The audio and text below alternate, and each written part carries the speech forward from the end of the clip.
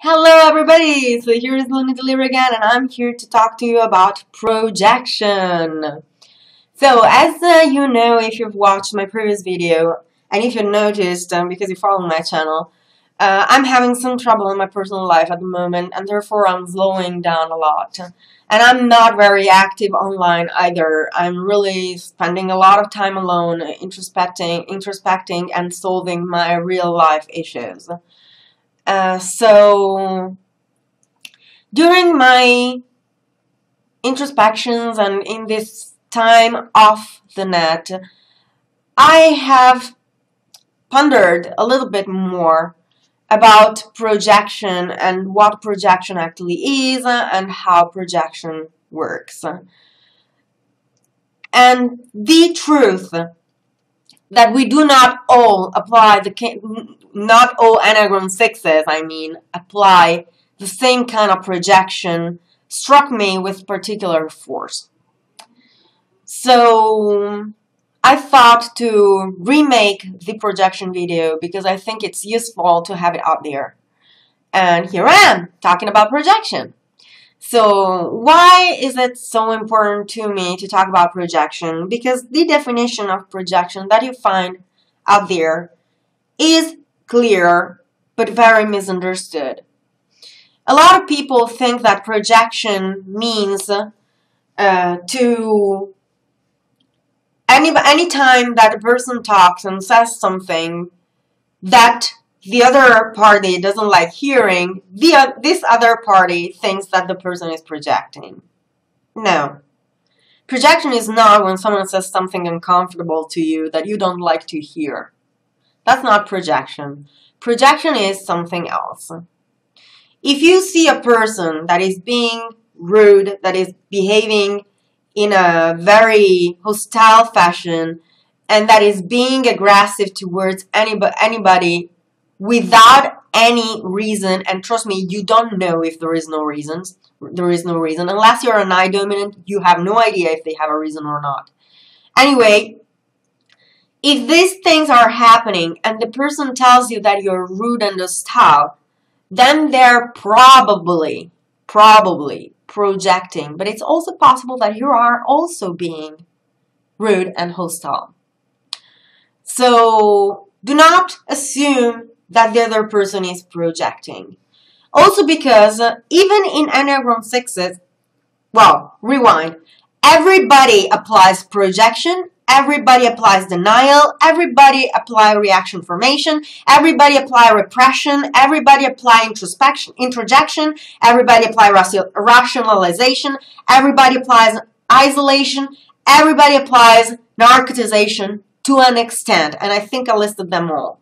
No, individuation and in identification, sorry. Everybody applies identification. I think I listed them all.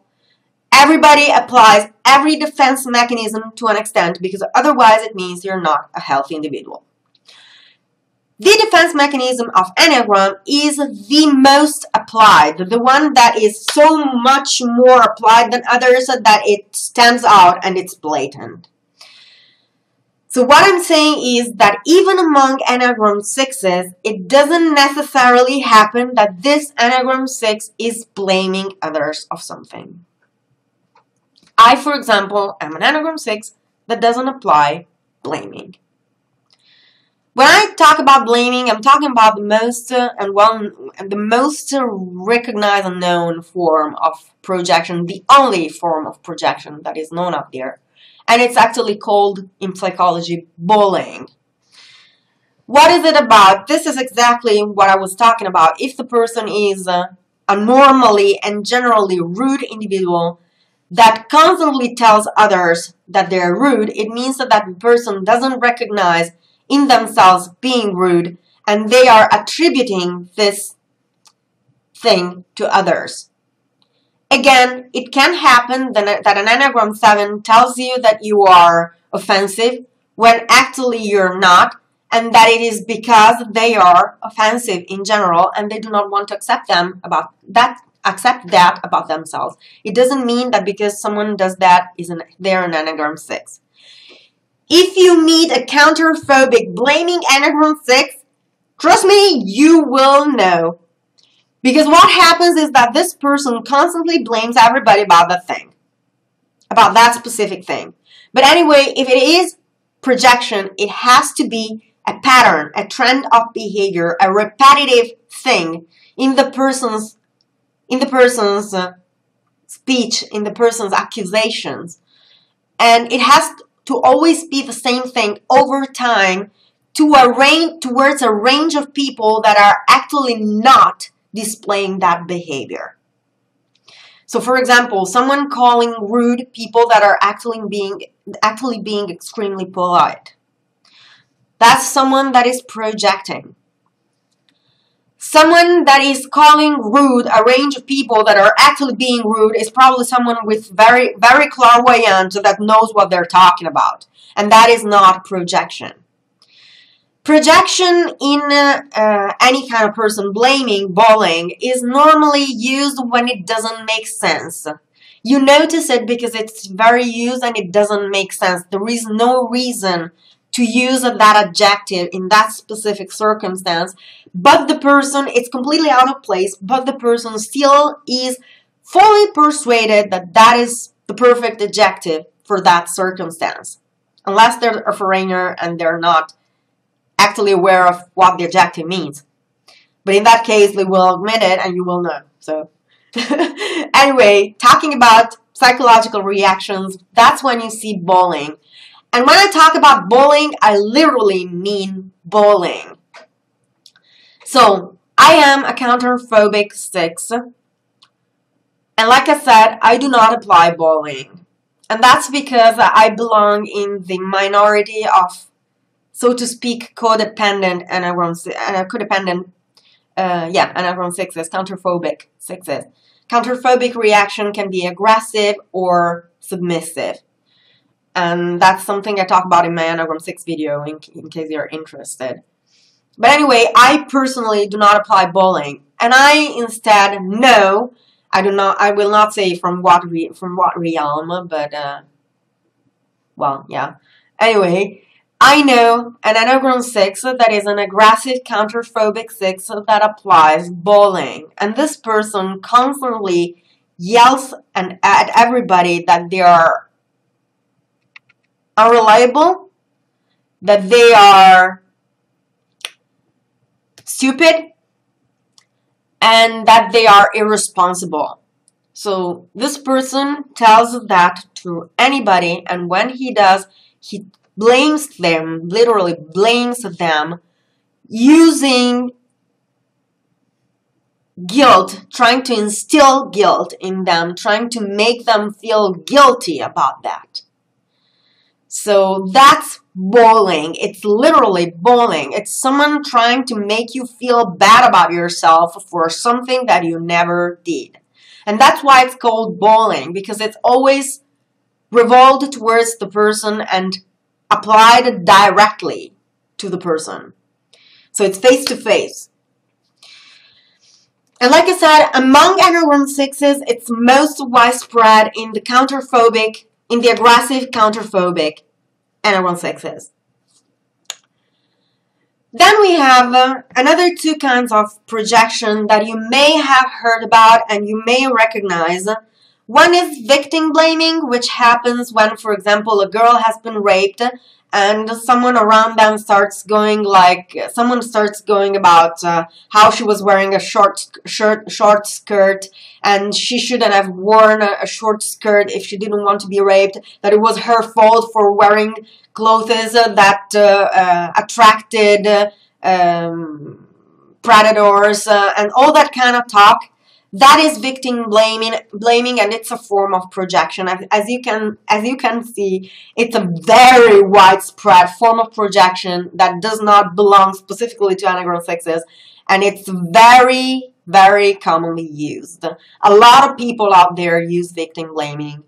I personally did it at some point, but I noticed immediately, and it happened probably once or twice in my life, But anyway, no, I'm not particularly prone to victim blaming because I tend to see the victim as a victim. That's probably me being a feeler. The victim blaming approach is probably more a thinker kind of thing. Anyway, the third sort is another well-known and very loved sort of projection, and it's projection of marital guilt. The person that has an attraction for someone else, and instead of admitting this attraction and working on their problems and trying to solve the problem in the couple, they blame their partner for having an affair with someone else. So that is projection of marital guilt. So the person feels guilty for having an attraction. Sometimes it can even be an innocent form of appreciation of the body of someone else that the person is not accepting and therefore projecting onto the partner. And they're blaming the partner of literally having an affair. That's how far it goes. This is a form that aggressive Enneagram 6s particularly love. But this is a form that also phobic 6s apply a lot. And it's widespread, but not that much outside of 6s, if I have to be honest. I've seen an Enneagram 1 apply this kind of projection once. Anyway, these are the best known, the most recognized and known forms of projection. Sorry, I'm looking for my list because it slipped away. It disappeared. There you are. Then there are two forms of projection. I want to have them there to be sure that I'm still listing everything. Anyway, there are two forms of projection that nobody knows about, that happen to Enneagram 6s a lot, and nobody is aware of their existence. And these are my particular brands. This is my brand of Enneagram 6. I admit it. This is my guilt, my place of the point where I truly have issues. The first thing I will talk about is projection of general guilt, also known as projection of a severe conscience. What I personally do to apply this thing is that I have in my mind the awareness of what an ESTJ is. So ESTJ, because ESTJ is my conflictor, it's the type that would require of me everything that makes me suffer. Same applies for me towards them. If an Enneagram 6 ESTJ used this kind of projection, they would have in their mind everything that an INFJ is. So I have in my mind everything that an ESTJ is, and I know exactly how an ESTJ works because it makes me suffer greatly. Why is this a form of projection? Because every single time that I find myself in front of my authority, which in my personal case, it's my boyfriend, I attribute him ESTJ characteristics. So I assume, for example, that he will listen to people more than he does to me, which is a TE dominant trait. Or I will assume that he will impose me how to do things instead of telling me to do things. This is applying this projection of severe conscience. So basically, the person has in their head, in their mind, a clear view, a subconscious view, but clear view of how the enemy would behave, and they project these traits onto the authority, onto the other people. So the person that starts getting scared or anxious about something you're not doing and tells you, you're doing this, you will do this, you will do this, that's probably an NI type that is an Enneagram 6 or is using anyway, even if they're not an Enneagram 6. This projection of general guilt. And it's particularly widespread as far as I see in Naranjo among the SO subtype, the Prussian character of Enneagram 6, which is not my type, but anyway, I've seen it. I notice in the traits of that specific type, of that specific instinctual variant, that it applies a lot. And that's because the person that applies this projection of general guilt is more prone to stick to the rules for fear to anger the authority. And these rules are internally produced to counter this enemy authority that they have in their mind and they're projecting externally. This is the projection of general guilt. So basically, you are aware. You subconsciously know, or you're either aware or you subconsciously know that you're not able to do that kind of thing, or that you would feel awful in that specific setting with that specific kind of behavior, and you attribute that thing to the external authority, hence behave in a way that will not let this trait of the authority be confirmed. Or you behave in a way that confirms the thing, because that's the counterphobic stance in Enneagram 6. The last thing is one of my favorite things also. This one I apply profusely, and it's a projection of hope.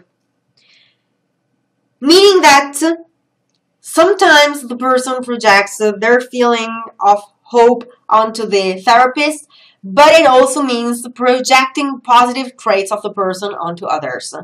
So these are people that see everybody as super intelligent, as super smart, as super witty, super fun, super sweet, super cuddly, super innocent, and they're actually themselves all of these things. This is something I've been told thousands of times that this is one of my forms of projection.